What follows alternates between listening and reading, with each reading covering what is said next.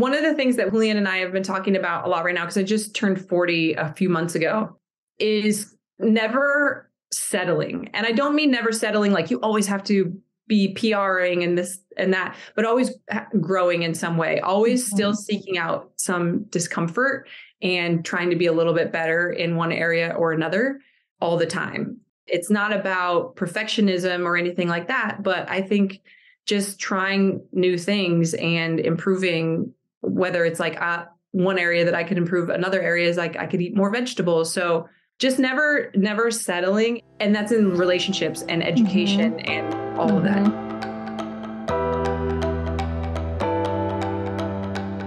Hello, and welcome to Pursuing Health. I'm Dr. Julie Fouché, family physician and former CrossFit Games athlete. Here, I bring you information and inspiration to help bridge the gap between fitness and medicine and support your journey toward your healthiest self. Thank you so much for joining me. Now let's get started with this week's episode. Well, welcome back to Pursuing Health. I am really excited to be here today with Miranda Alcaraz, who I have not caught up with in a while. So this is going to be really fun. Before we just dive in, I'd love to give a little bit of background. I think most of my listeners know who you are, but Miranda has a background in CrossFit from many facets, competing at the CrossFit Games as an individual and as a member of Team NorCal. She also is one of the very few CrossFit Level 4 trainers that exist in the world, former seminar staff flow master, working over 300 seminars, and has played various roles as well on the CrossFit media and broadcasting teams.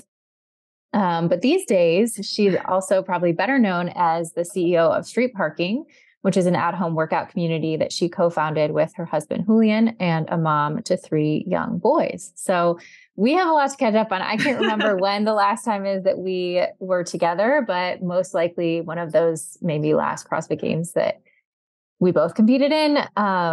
So a lot has happened since then. So thank you for taking the time. I'm excited to chat.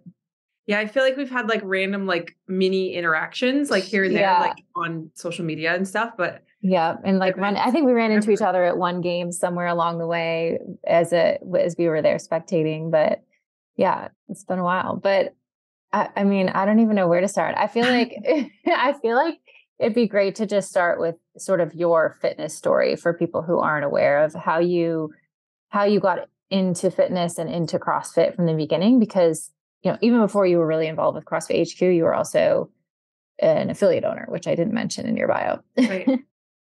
Yeah. So I grew up in a family. I have 5 siblings. 4 of them are brothers. And we weren't necessarily like they were active, like they played sports and they played hockey, and I played hockey when I was super young. But like growing up, I wasn't super involved in sports. I was like more like dance and cheerleading. I did a bunch of like musicals and stuff like that. But I had some friends when I was in high school that liked to work out.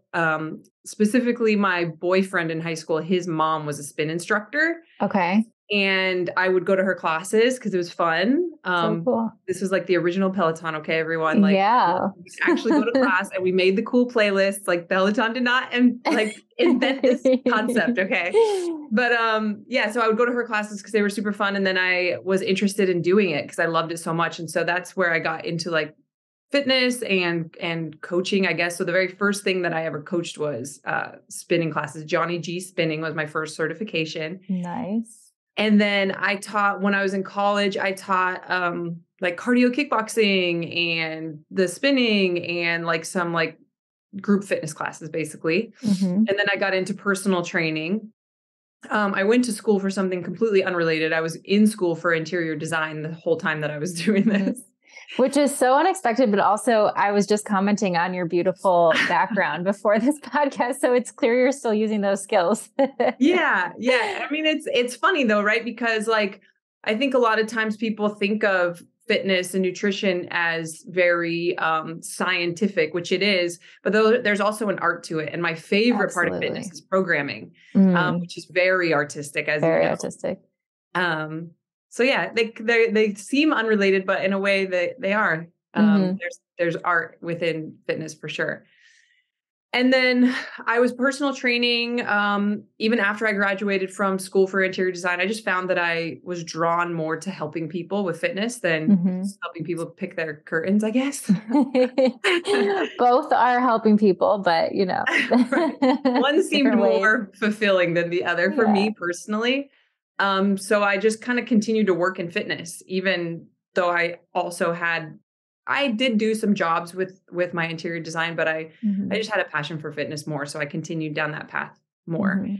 And so I was a personal trainer when I found CrossFit. And it was for me specifically, I was bored with the way that I was working out.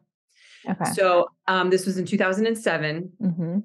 And I Googled Marine Corps training and like Navy SEAL training because I just wanted to do something a little bit more, I don't know, I guess gritty and grimy. Because I was like in a very high-end personal training studio where everything was super polished and we were like standing on one foot on a Bosu ball and doing like crossovers. And it was all very like, I was at that place. And which I also love that, like just picturing you in high school as like a dancer, cheerleader, like being in plays, doing interior design and looking at them being like, I really want some gritty workouts.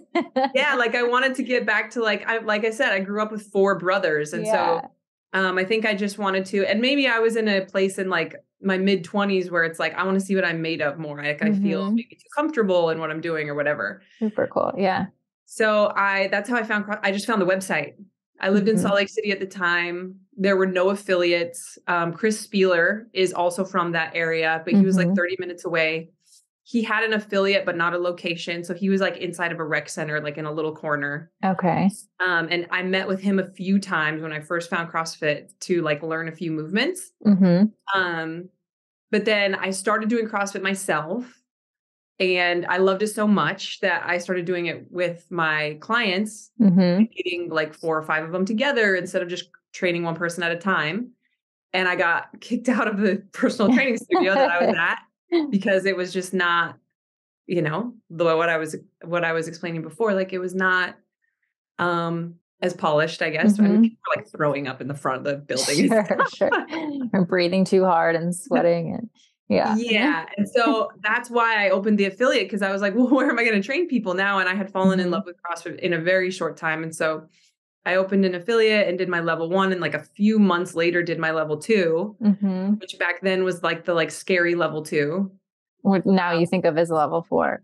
Right. Exactly. Yeah. And they invited me at the level 2 to come intern on the seminar staff. So wow. So it happened very quickly. That's all. Yeah. That all happened by like October of 2008 was my first internship. So it was like all within 1 year that all happened. That's wild. And then when you went to the games the first time, was that was 2009? I went in 2008. So the only time I competed as an individual at the games was in 2008, where you could literally just show up and like, they would tell you your heat time. Still counts.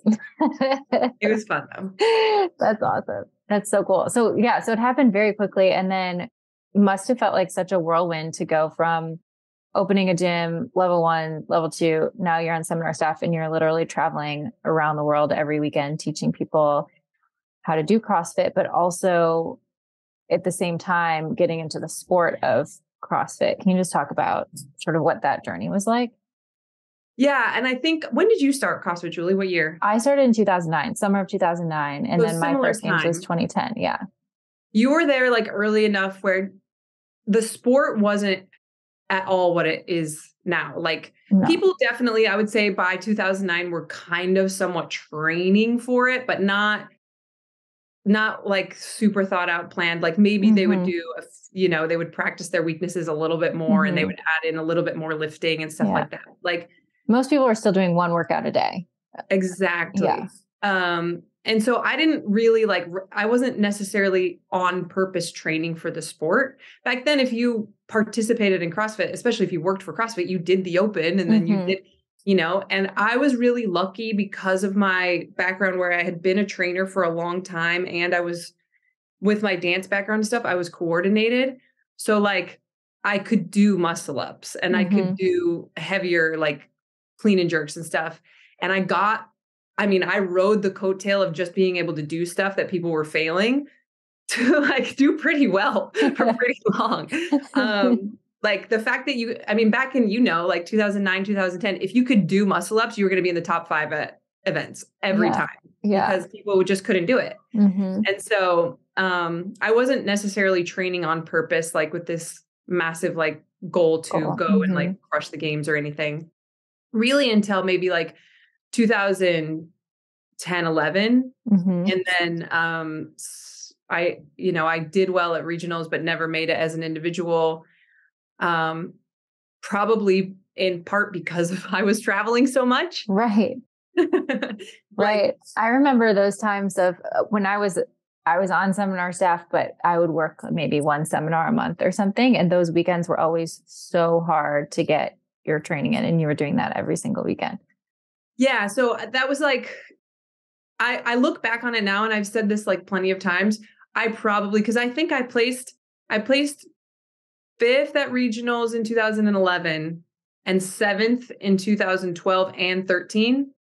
And it's like, I probably could have qualified as an individual in those years if I would have not made that your priority. Done what I was doing with the travel. Yeah. But it really, like, I don't really even to this day identify as a CrossFit Games athlete. I always identified as a coach. And that was more important to me. And for longevity, like career wise, it's probably really good that I recognize that. Yeah. And so, yeah, I think that's such an important point to make and for people to hear, because so many people be like, yeah, you were so good. Why didn't you just focus on that for a couple of years? But like the reason, there's a why behind it, right? If it's not what actually makes you happy and coach, or as happy as coaching and traveling and being with the community all over the world, then, do it. You should do it for you, basically. Yeah. And I think like, you're exactly right. Like, do it for you. I was training the way that I was training, I would say the whole time, even through 2015, when I, got injured and then I stopped competing after that. It was always, and the reason that I got into CrossFit, it was, I saw this video, like so many people, of like Nicole and Annie and Ava. And I was just like, I want to do that for me, not to impress other people. When I saw that video, there wasn't a games really to win, to go, get sponsorship deals, or like that wasn't a thing. It was like, I want to see how fit I can become as a person and what I can do and what my body can do. So it was never really for me about winning. I'm not a super competitive person in that way. Like I said, I didn't grow up like playing sports and stuff. So I don't really have a lot of that in me so much, but it's always been about proving that I can do something that I set out my mind to do physically. And I still have that to this day. So I love that. It's you against you. My moment was actually watching all of you at the 2009 games, running up the hill with the sandbags. Oh my gosh. That was my, wow. These girls are so awesome. I wonder if I could do that kind of moment. So that's really cool. What was your favorite from all of your years on seminar staff and, interacting with the community in different cultures, different places? What do you take away from that? Or what are some of the biggest things that you remember that you learned? I just love how CrossFit and intensity and the type of person who is drawn to it, especially the type of person who is drawn to it enough to come to the seminars, because those people are like really into it, obviously. Just this humbleness that there is, a humility, I guess is the correct word. This humility and this desire, like we're talking about, to be better and to push yourself and to be open to like letting other people see you fail and learning something new. And it's the type of person that is there, regardless of fitness level or background or age or any of that, or where you live in the world. It's the same type of person. And I always loved that so much because it's harder now, but back in the day, like if you were at the airport and you saw somebody wearing like the original Nanos, like you knew immediately, like, all right, I know like this person and I like we're the same. And that's probably the biggest thing that I learned and that I love to this day so much is when you have that. I still look for that kind of stuff. And sometimes it's like the random stuff that you see. Julian and I were at a pumpkin patch here in Washington like right before Halloween. Mm-hmm. And this guy there had a 2013 regionals shirt on. And like, we didn't even talk to him, but he looked at us and we looked at him, and it was like this like known thing. And I Yeah, think the head that's nod, really like, cool and okay. special. Yeah. That's so cool.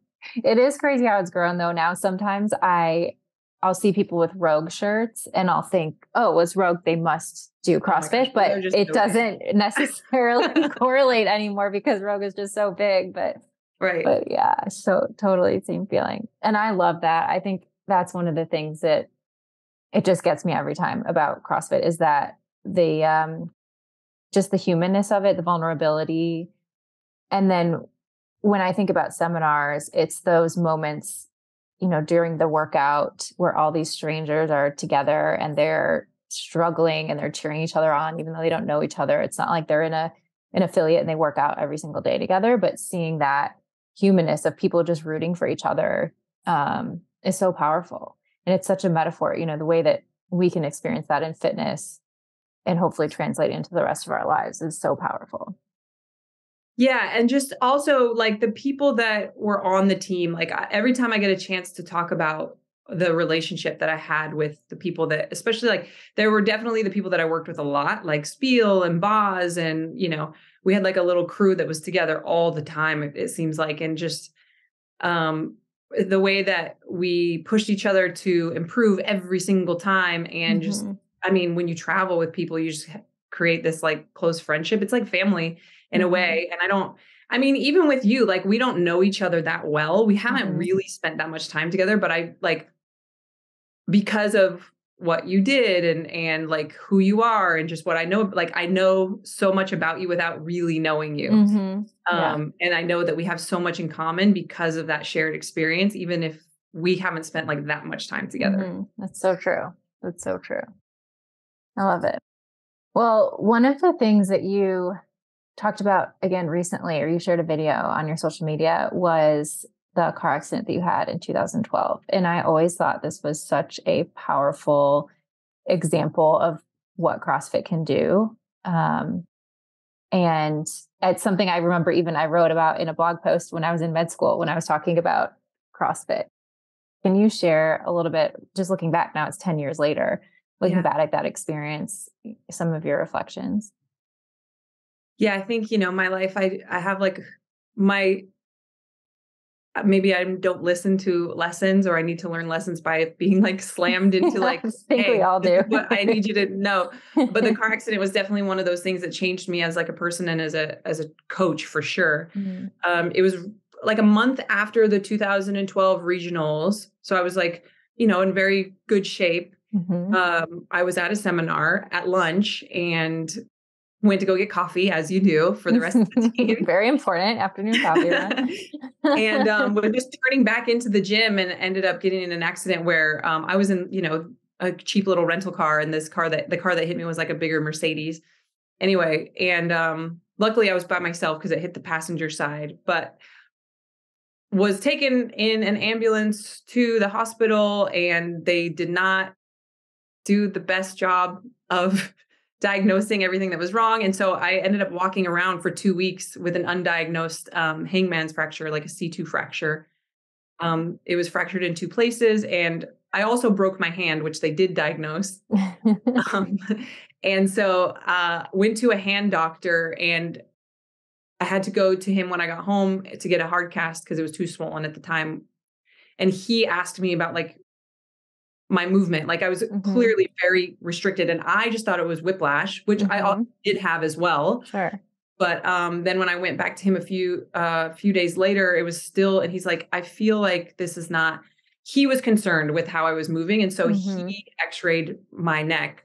But the day after we took the x-rays, I left to go work at the games to interview all of you guys that were competing. I remember that. You had that neck brace on. Yeah. Yeah. And so he tried calling me to be like, hey, your x-ray looks weird. I didn't answer because it's so busy that week. I didn't recognize the number. And so I was just working. I was still in a ton of pain. I couldn't like sleep laying down. I had to like sleep.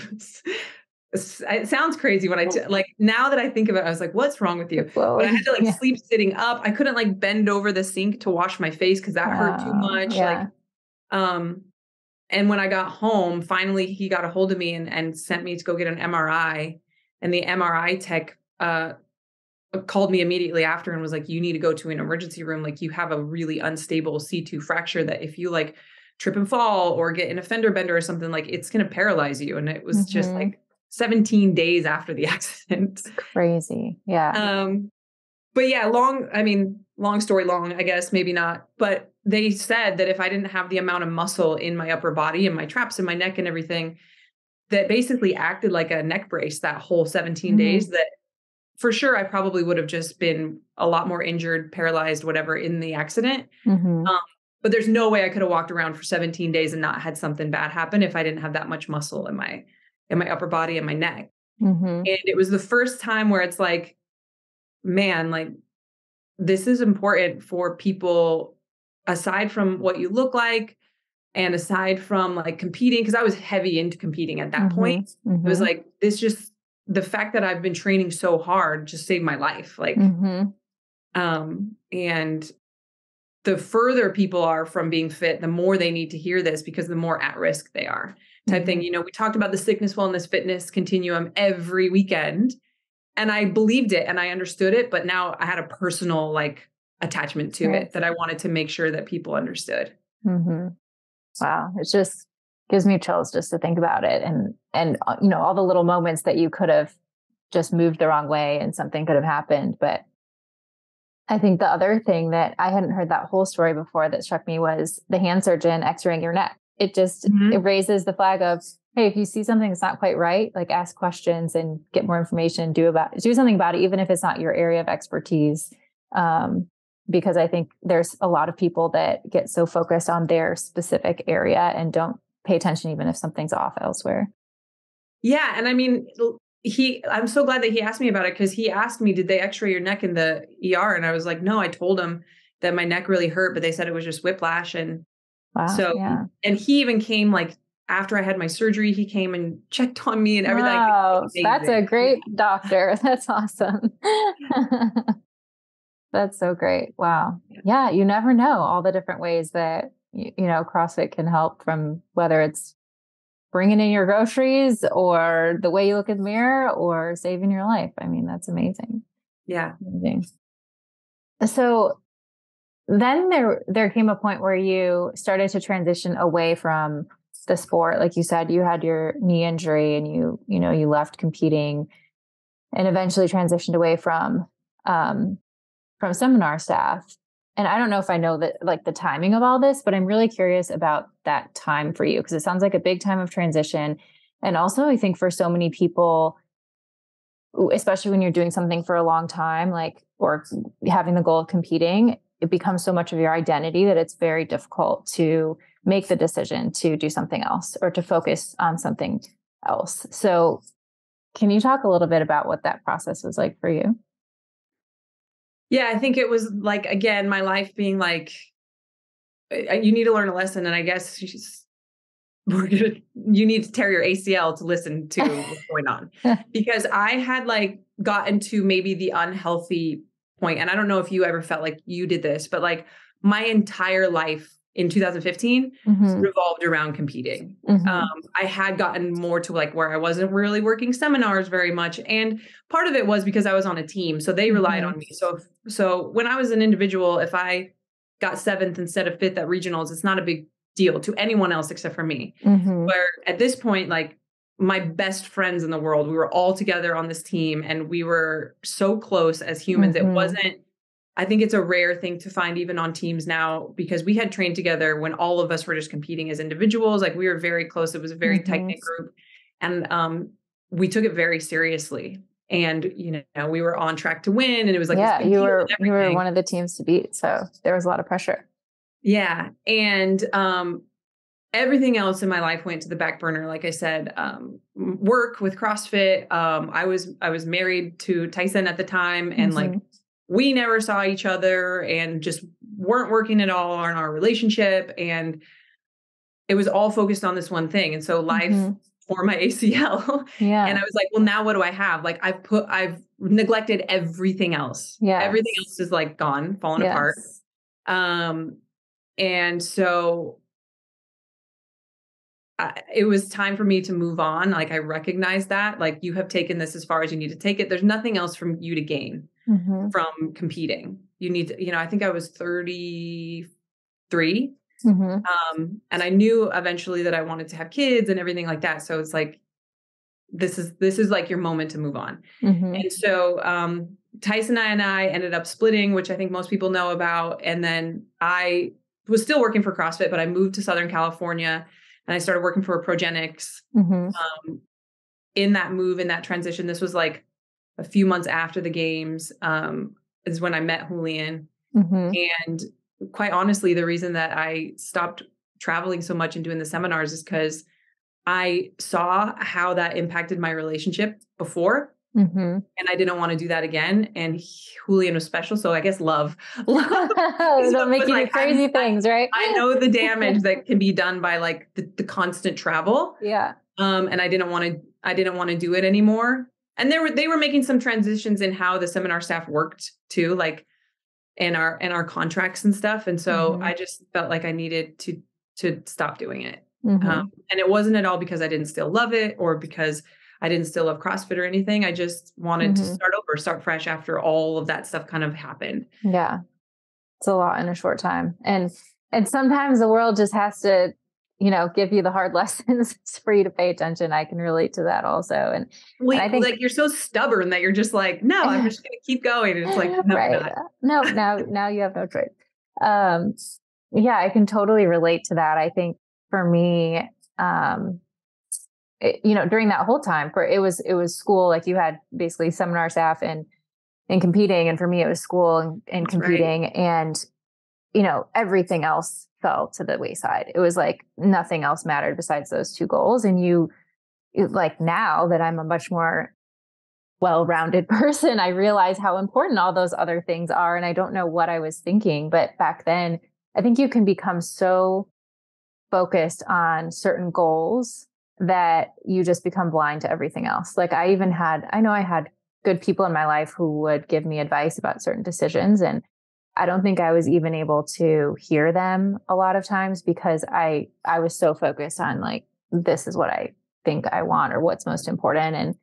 And I think I probably also was just young and naive and cared too much about, or not cared too much, but thought too much that I should be doing certain things because that's what was expected of me, or that's what that's just what you do, instead of really knowing what I wanted. So I can relate to some of those things too.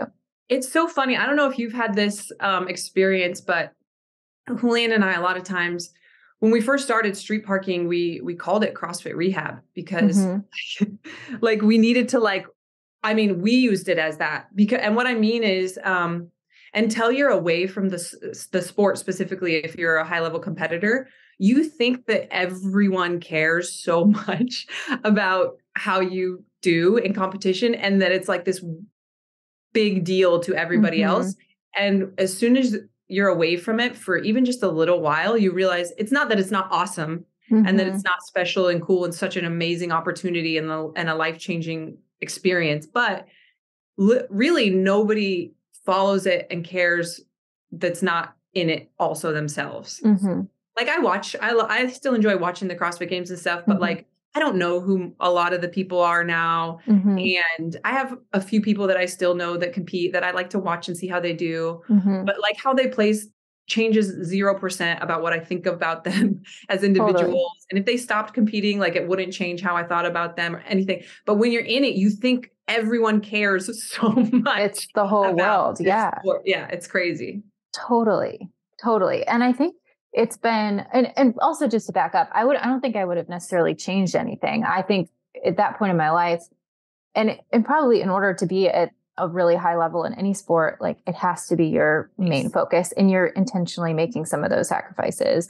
I think I could have done better with some of the things like certain relationships and things like that. But I don't regret that. And I'm happy with my, focusing on it at that time. But I think something that's been really healing for me since retiring from, CrossFit Games competing has been just developing relationships outside of CrossFit, because there was so much of me that like it almost like feeds your ego in a weird way, or you wonder, do people only want to talk to me because I compete in the CrossFit Games or because I could do Fran really fast or whatever? Like, they actually care about me as a person. Am I like, is that all I am? And so that was part of, I think, my growth post competing, was just developing outside of that and meeting people who knew nothing about CrossFit and nothing about, my history there, and developing relationships just based on, who I am as a person.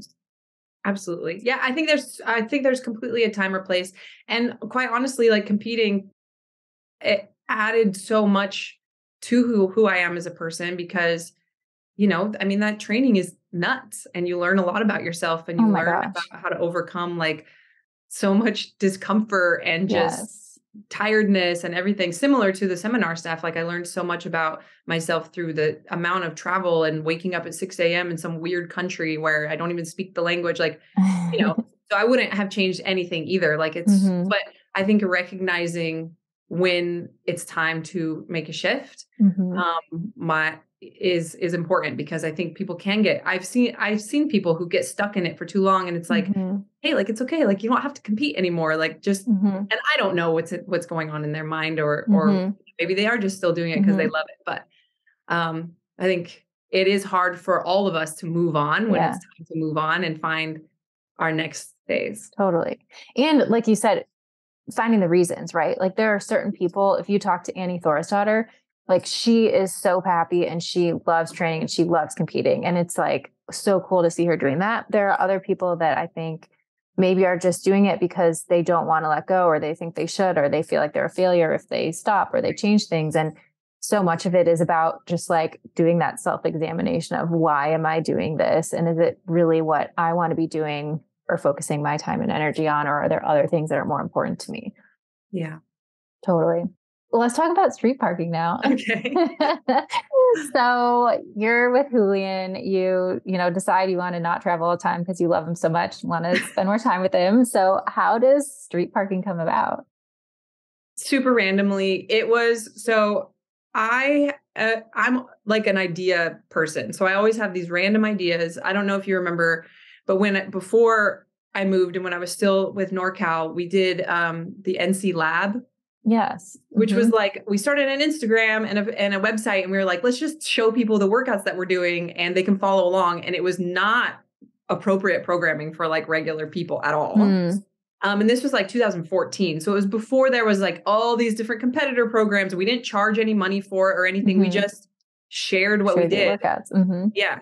And I started an Instagram. It was like a year into Instagram, at least for me at the time. And we would just throw it up there, and we got a huge follow. People loved it. They loved just seeing what we were doing. And so street parking was a random idea just like that. So at the time, Julian, I was traveling, not anymore for CrossFit, but I had traveled so much for CrossFit. I was traveling a lot with Progenics, and Julian would come with me on a lot of those trips. And he was still training to compete. And he lived in an area in LA where the traffic gets crazy. And so a lot of times he would work out at home because it just wasn't even worth it to try to drive to the gym. And so he was working out at home. I was working out in a lot of hotels and things like that. We were working out in a lot of hotels and things like that together. And I was just like, we should start an Instagram account for people like that who can do stuff at home, or maybe they travel a lot. And yeah, that was like that was the idea. Yeah. And so totally, I was familiar with Wodify. So I was like, we could just reach out to Wodify and people could pay like $10 or $20. And so they can like get to know each other and see like each other's scores and things like that. And maybe we'll have like this little community that works out at home. That was like as much thought as went into it. I love that though. I love that it was just this random thought, and then it totally evolved and grew and just took off based on what your community wanted and needed, it sounds like. Yeah. And obviously, so he had competed in the games in 2015 too. So we were recognizable, obviously. And I put it on my own personal Instagram that we were going to do it. And he did the same thing. And it was just, how it took off was not at all. We thought it would be cool if we had 100 members to help pay like our utility bills. And I worked for Progenics, and he had a meal prep company, and it wasn't, we didn't have like this grand business plan. We still don't really. And when we launched it, like in the first month, we had, I want to say 500 members or something like that. Yeah. And so we were like, oh crap, like now these people like expect us to keep this going. And so we started to take it more serious. And it's just kind of like, it's been like a runaway train ever since then that we're like chasing and trying to keep up with. And it's unbelievable what it's become. And obviously COVID added a lot to it. But we had like 15,000 plus members even before that. Well, yeah, the timing was great to, I think, just build off of that with COVID, but obviously there was a big need even before. What are some of the things that you've learned through your members that you were surprised about, that were things that they were looking for or wanted that they weren't finding elsewhere? That's a really good question. Well, the first thing that surprised me was a few days after we launched the Instagram account, I found out I was pregnant. Yeah. And like you, I had this identity, even after breaking my neck and tearing my ACL and everything, I had this identity that I thought was so important within the CrossFit community, that was Miranda with the abs and the backwards hat and the whole thing. Like that was who I was, right? And immediately when I was like, I found out I was pregnant, I told Julian, I was like, no one's going to want to sign up for this program now, because they want they want the Miranda abs, like cool chick or whatever. And I just don't think that people are going to want to see me in the demos pregnant. I believe and know wholeheartedly that street parking would not be where it is today if I wouldn't have been pregnant when we launched it, because the first thing that we learned is how many moms and dads need an alternative to be able to do at home, because life gets crazy when you have kids, and getting to a class on time, or maybe your facility doesn't have daycare, or at least not for all the classes or whatever. Like that need was much bigger. Parents weren't even something on my mind when we started street parking, because I wasn't one, so I didn't know. But the first thing that I learned is how vital it is for busy people, but especially parents, to have resources and an option to do when their kid is sick, or when just life happens, which is very often when you have little kids. And I would say I've seen that for sure. I have several friends who, were gym members, even involved in running, coaching at gyms, who now have become moms who just love street parking because they're just not able to get to the gym as much. And it gives them an option to do that's efficient and that's accessible, and to have the community of also other moms who are in a similar situation is really powerful. I think too, it made me relatable more than I had ever been before, even with my injuries. Like it was like the athletes, I would say, especially even now, that it's like watching a Marvel movie, you know what I mean? Where it's like aspirational, but you don't relate to those people at all. Like it's so far past what would be appropriate for you to be doing. Where now I'm like pregnant, and people were like, well, I want to see how this is going to go, Yeah, like, let's see. And then the recovery. And I've been pregnant now 3 times in the whole time that we've had street parking. And so it's relatable in that, like, oh man, like she's, she has a lot of weight, not a lot compared to, whatever. But I gained some fat when I was pregnant, and I had to lose it. And I had pregnancy symptoms like pubic symphysis and all this stuff that I was working through. And I've always felt comfortable sharing a lot of myself on social media, because I do think that leading by example is more powerful than just telling people what to do. And so I shared a lot of it. And I think that I became more relatable in that way. Than before, it was more fans, and now it's more people who can feel like they can gain something from just the example that I'm setting. And I was going to say too, you maybe became more relatable, not just because you're pregnant, but because of how you've approached it, and you've shared and been vulnerable, like you said, and just, you have been real and authentic on social media, which not everybody does, even when they are pregnant. So it's hard. I mean, people go into like hiding during that stuff, and I get it. Like, because people can also be rude and be like, I can't believe you're working out, you shouldn't be doing that, blah, blah, blah. Or I lost a ton of followers. I think I lost in that first pregnancy something like 30,000 followers. And if your ego is too tied up in that, you can be like, well, obviously people just don't want to see me pregnant, and you get self-conscious about it. And I totally get why, but now you have the right followers. exactly. That's right. That's right. It's probably just a bunch of dudes, to be honest. Probably. Probably. Well, I think it's amazing, and how you've shared your journey and really bring people along with you, and this community has seemed to grow so authentically, and just evolved. I think one of the other things that I love about your approach is that you're not afraid to speak truth. So it's a place that feels very safe. And this is me speaking from like the outside. It's not like I'm in the nitty gritty or doing it every day, but it's just from what I see, it invites, like, it feels safe. It feels like, okay, I'm going to be welcome here. I'm going to be able to be accepted, and like, no matter where I'm at in my journey. But yet you also don't coddle people, and you're also going to be honest about, this stuff is hard, and like consistency is important, and not taking shortcuts and all those kinds of things. So that is such a rare combination. So I'm curious just about how that evolved, or how you dance along that line that might be difficult sometimes. It is difficult, especially two ways. It's difficult when the group is so big.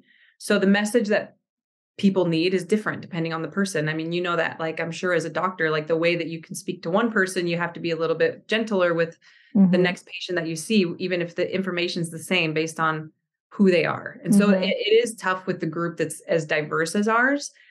And also it's really tough when 99% of our members have never met me in person, or met anyone that works for us in person, where things can really get lost in translation, or be taken out of context, or taken the wrong way, over social media.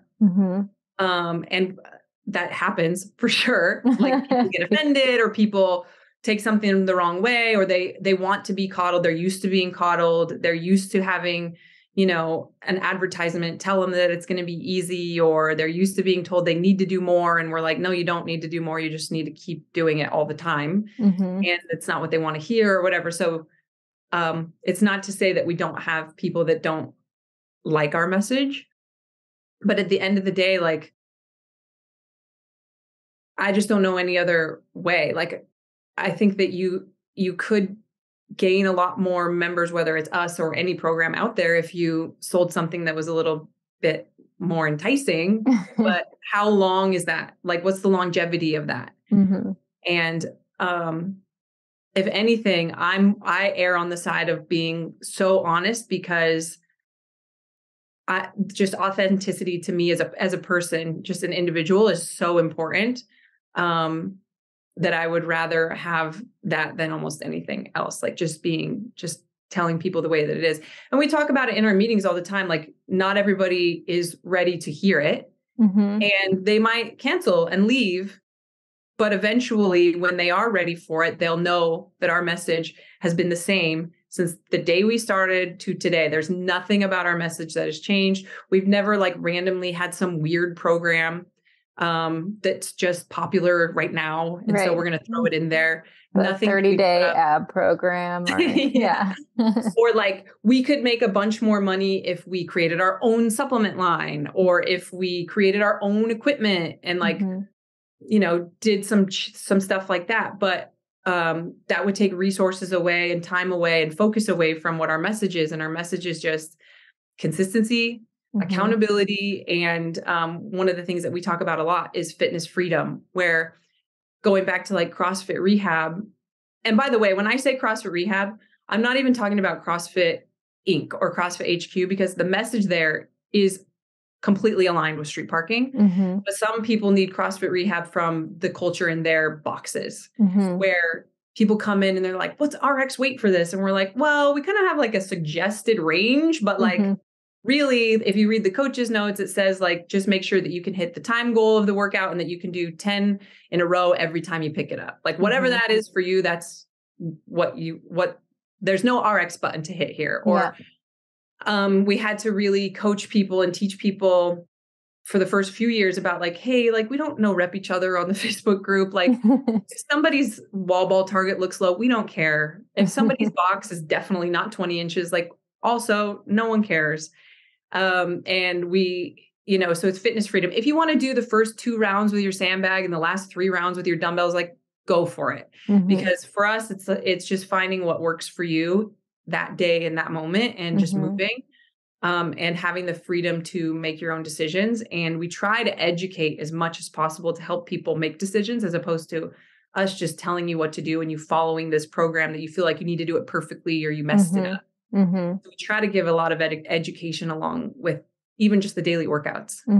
I love that. And like, at its core, and the methodology that's taught at the CrossFit Level 1, that's totally in alignment with 100%. This, infinite scalability. But I agree that sometimes that message gets misinterpreted, or, people just put too much pressure on themselves or focus on maybe the wrong things in different environments. So, which is just like you said, as a result of something growing so quickly and so with so many different people with different opinions and values and ways that they interpret that message.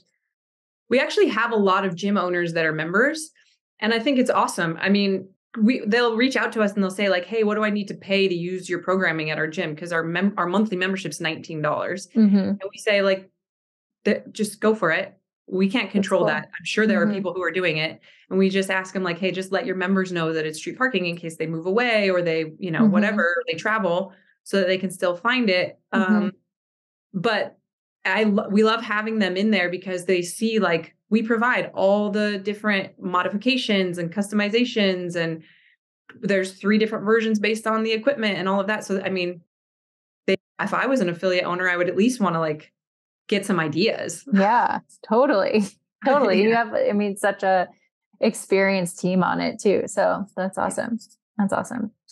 I feel like I wanted to ask you so many questions about being a mom and having kids, but I feel like we might need to do a whole nother podcast about that. But maybe just kind of a summary question of anything, just reflecting now, being a mom of 3 kids, on the whole process, who you were pre-kids, who you are now, things that maybe have surprised you or that you've learned the most from becoming a mom, and maybe ways that we can better serve our moms and our fitness community as a whole. The biggest thing that I've learned about myself is, and this isn't really a fitness thing, but I do think that it's interesting. And I wonder if other moms who are like me feel this the way that I do. So I've always loved to work. Obviously, like I traveled so much and my whole entire life was like this CrossFit career. And I wasn't at all prepared for this, like almost straight up like split personality of, there are moments in every single day where I think like, we have this amazing company that is doing something that I love and that I've built from the ground up and working with people that I love.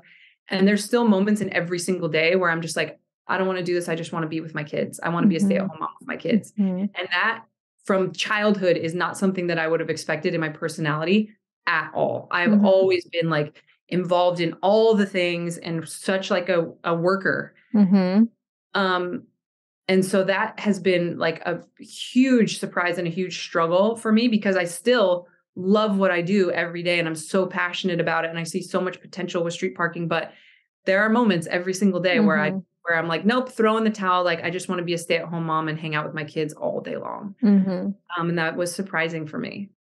That's really cool. It's crazy. Yeah, just how it changes your perspective. I think one of the things that could answer your question better about like, how can we serve moms? I think there's just so much fear that women go through when they're pregnant that comes from everywhere. Like there's so much confusion of like, you shouldn't be doing this. You should be doing this. They're all contradict each other. And some of the things that I personally experienced is the first time I got pregnant, I was 34 and I was treated like I was like the oldest pregnant woman to ever live. And like all these tests and everything. And it was all very scary. And I was going to a regular OB in Southern California when I was pregnant with my first. I was asked because I was so lean at the time, like if I had an eating disorder, which I was just like, you know, just the assumptions that are made on your age and your fitness level, that I was told that my baby was going to be super small when he totally wasn't. It was just because my abdominal wall was so strong that my belly didn't get as big as most people's did. So there's a lot of that there's so much fear around pregnancy. And one of the things that I've really embraced and learned, I had the opportunity to have my second two both at home. And the reason that I had number two at home was because it was during COVID. And there was we live in Washington, where there was every regulation that you could have, we had here. And so it was like, we didn't even know if Julian was going to be able to come, let alone if that my other son was going to be able to be there. And so I had a healthy pregnancy, everything. We're like, let's just do it at home so that we don't have to worry about any of that. And through that experience, and then through my third pregnancy, just how natural the process really is and how connected with your body you can be, if you let go of all the scary stuff that you think. And I think doing a better job of helping women through that and not making them so afraid of every little decision that they're making. I love that. I think that's something too, we can probably extrapolate into all of our lives, even outside of pregnancy, is just how much, especially in the world right now, like how much fear holds all of us back, in just day-to-day life. I love that. I was also noticing too, your Instagram handle is at Fearless Miranda. Where did that name come from? So this is a really funny story that your CrossFit crowd will love. In 2015, when I tore my ACL, my Instagram handle was CrossFit Miranda. It was CrossFit Miranda forever.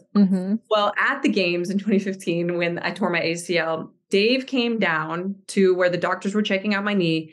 They told me that we didn't share the story back then, because one of the things that I've always been careful about, whether it was then or through street parking, is I know how important CrossFit is and the message of CrossFit is. So even if I am having a moment where I have not the best relationship with CrossFit, I have never and will never talk badly about it, because I know how important it is and how it changed my life. And now I've been able to change so many others. Anyways, so back to the story. So I tore my ACL. Dave comes down and he's like, "You're out. You're done." I mean, you experienced something similar with your Achilles, my right? Achilles. And I was like, "What?" No, I was like, we're winning. Like, just wrap it up. This is like Saturday morning. Like, I was going to try to for 2 more days. I'm like, just wrap it up. And like, we gotta go do this. Like, I'll just do what I can do. But like, and he and I got in a pretty big fight for like several months about it, and didn't talk. And he's a good friend of mine. And so whatever, later that night, we know we're not going to win now. We were supposed to win. We're all like depressed and sad. The night after the games were over, I think our whole team was like drinking by the pool, and they were like, "You got to change your Instagram handle." And I was like, "Yeah, I'm going to change it." Oh my gosh. And so I changed my Instagram handle when we were all like drunk at the pool, and immediately I get a text from Dave. He's like, "Nice." That's so great. And I was like, "I'm not going to be CrossFit Miranda anymore. Like, screw these guys." So that's the true story that I don't think I've ever told anybody, like on a podcast or anything, that story. I love that. Wow. Well, where did the Fearless come from then? It just seemed right. I don't know. Yeah. I probably tried a couple other things and they weren't available. It didn't make sense. Like fitness or whatever, but yeah, you're like, take that. That's so funny. I was unafraid to change my name. I love it. Well, this is a great note to wrap up on. But as we start to wrap up, I have 3 questions I always ask at the end. But before that, what are you most excited about? You said you see so much potential for street parking. What gets you, aside from being at home with your kids, what do you get most excited about when you think about the future of street parking? The more people so we have a couple hundred people who have logged over 1,000 street parking workouts. And the more people that have that light bulb moment of it doesn't have to be this perfectly laid out program, and it doesn't have to be so polished. And there are times when I do have time and energy and finances and everything for that. And when I do, I'm going to go do it. But when I don't, I can just have a pair of dumbbells at home and make it happen. Like the more people that find that out, that's what excites me. And that's what keeps us going. It's like, even when we have like really hard days or something stressful is happening, if we go on our Facebook group and we see somebody that's like, I've never been this consistent in my whole life. Like, thank you for like shifting my mindset into knowing that even if I have to do something at the foot of my bed, it's enough. It's like, gosh dang it. Okay. We'll keep going for one day, Yeah. And so it's that. And, I don't think that it competes like we're talking about with the messaging of gym owners or anything, because ultimately, if somebody falls out of consistency because they can't come to your gym, that's not good for you either. So if for a few weeks while their kid is sick, they can do some stuff at home, they're going to come back to you so much sooner, or they're going to get better results if 2 days a week they have to do something at home just because of their schedule. So, it's very much aligned, and I'm excited to continue to spread that message as well. I love that. And I think especially in this post-pandemic world where so many people have built out home gyms or have some equipment at home, it makes a lot of sense. I know for me personally, I find doing a couple workouts a week at home is just more efficient, instead of having to drive to the gym and do a full hour class. So I love that. Well, rapid fire, last 3 questions. The first one is, what are the 3 things that you do on a regular basis that have the biggest positive impact on your health?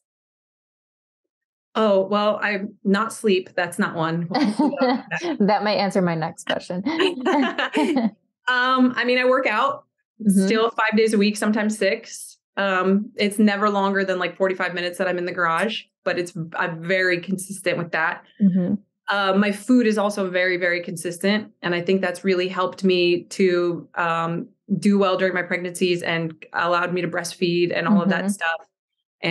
And so we eat most of our meals at home, and it really doesn't change what it is. And we've just kind of found a rhythm with it, which I think is important for parents. Like you can't put too much thought into it or have to prep it too much, because it's not going to happen otherwise.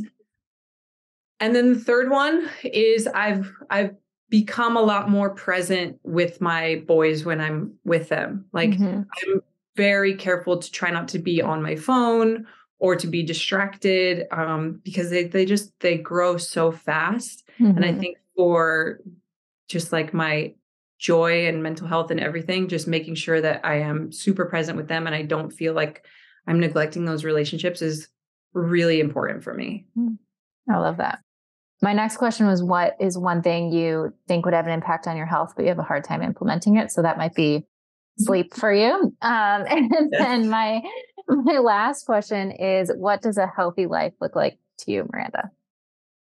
That's a really good question. I think one of the things that Julian and I have been talking about a lot right now, because I just turned 40 a few months ago, is never settling. And I don't mean never settling like you always have to be PRing and this and that, but always growing in some way, always still seeking out some discomfort and trying to be a little bit better in one area or another, all the time. And it's not about perfectionism or anything like that, but I think just trying new things and improving, whether it's like one area that I could improve, another area is like I could eat more vegetables. So just never settling, and that's in relationships and education and all of that too. Absolutely. Yeah. Being well-rounded in all of those different areas, always looking for improvement. I love that. Well, this has been amazing. Thank you so much, Miranda, for your time. And aside from finding you at Fearless Miranda on Instagram, I know you are also at Street Parking and streetparking.com and anywhere else that people can find what you're up to or learn more about what you're doing. No, that's good. Those are the main spots. Perfect. All right. Well, thank you so much. You're welcome. Thanks so much for tuning in. If you enjoy listening to the podcast, please consider subscribing and giving it a 5-star rating on iTunes. It really does help to get the word out to more people.